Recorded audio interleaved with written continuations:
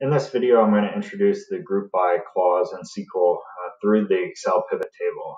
So what we're going to do is we're going to use this query or the records that underlie this query, transfer them over to Excel, run a pivot table, and then perform essentially the same aggregation as present in this query. So I already have this copied and pasted, this query in SQL Server Management Studio, so I'm going to jump over there. Again, if you saw my prior video on just the concept of the group by, we ran this query, kind of talked through the output that we're seeing here, right? The number of records for the field Anna Cortes, for the field city with a value of Anna Cortes. There are 3 records where also, and this isn't displayed, where also the state province ID is equal to 79.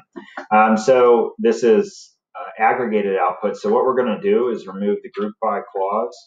We're going to remove the select list and just select all fields, all records, all fields that meet this criteria.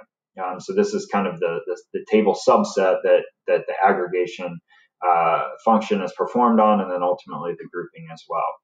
And I'm going to order the output by city. It doesn't really matter for our purposes, but I'm going to execute that. There are 2,636 records that meet this criteria.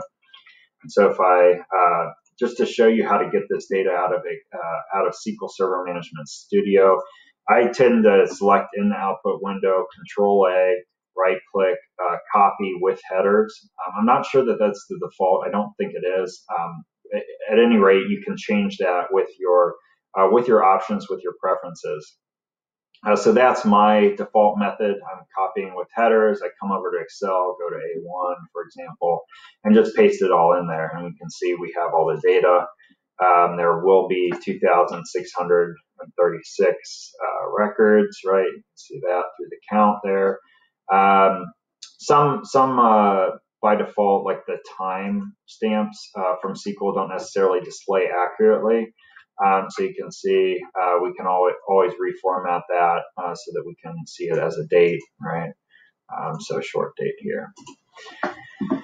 So we ultimately have all of our data that underlies that query, that aggregation query that we've been sharing through the lectures. And so what I'm going to do is, this really isn't covering the pivot table itself, but really meant to show, for those who are familiar with a pivot table, how does this work in SQL, and basically showing the comparisons so that conceptually you can kind of make the connection of what SQL is doing when you write out your query with an aggregation function and grouping.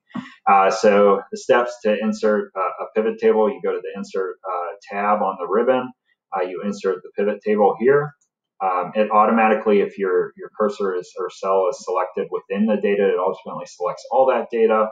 It outputs it to a new worksheet by default. I'm just going to leave the defaults as is.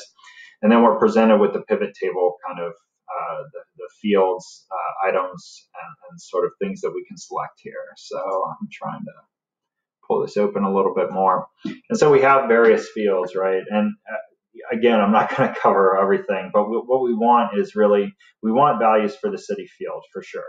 And so right now we're displaying that in the row.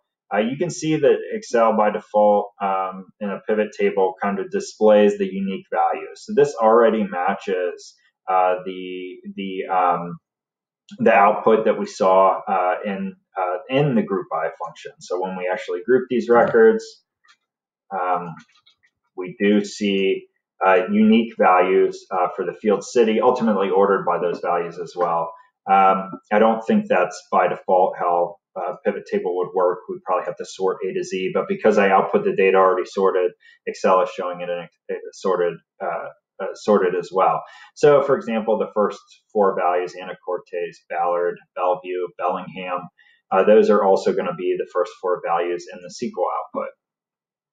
What we ultimately need to add are the count of rows or records for each value of the field city. And so when you're looking at that, there isn't an obvious way to do it in Excel. But if I did something like address ID, it doesn't matter what field, and this is kind of true of SQL as well. I know I did count star, but you could ultimately put any field in the count function, and it's going to return the same result. Because we are looking at a count, we're not actually using the values in that field. And so the default is sum of address ID, which, as we know, that address ID is a primary key. It doesn't make any sense to sum those values. What we want instead, using the value field settings, is to go to count.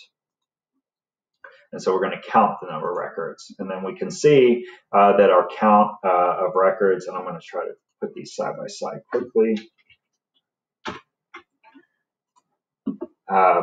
We can ultimately see that the output from Excel, I can blow this up a little bit, matches the output from SQL, right? So we have each value of city. Ultimately, I know the order is a little bit different, and we could actually change that quite easily in Excel in SQL by changing the order of our selected list, which determines ultimately the order of the output. So let me just execute this. And we can see that we essentially have the same exact output, and that everything, all the values equal or equivalent. So this is essentially the equivalent function, or the equivalent query, that it would generate the same sort of output from an Excel pivot table. So this is, the group by clause aggregations in SQL is definitely has a direct analog with the Excel pivot table.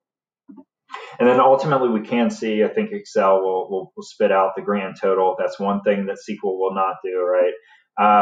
But the grand total there is 2,636 records, which we did see when we just pulled all the records for the field, all records for this table that satisfied this particular criteria. And so that's really it for this video. It's just meant to introduce the group by clause with something that maybe you're familiar with already.